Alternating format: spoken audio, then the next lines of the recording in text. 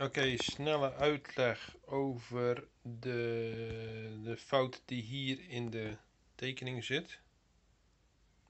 Hier zo, deze.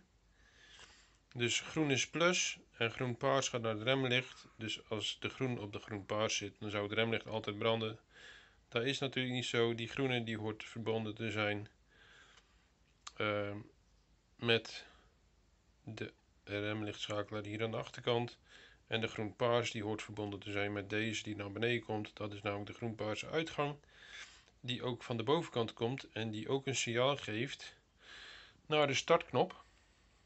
Dus je remlichtactivatie gaat naar de startknop.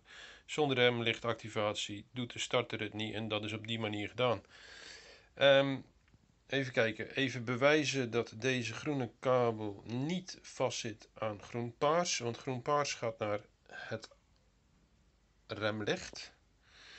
En groen-paars zit dus niet vast aan de groene leiding hier. En groene aansluiting daar. Die groene aansluiting die heb ik hier voorzien van een contact. Dit is het remlicht groen-paars wat daar in die stekker komt.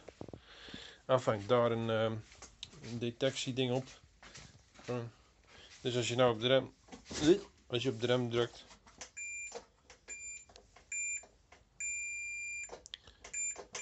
en hetzelfde geldt voor de voorkant. Dat is alles.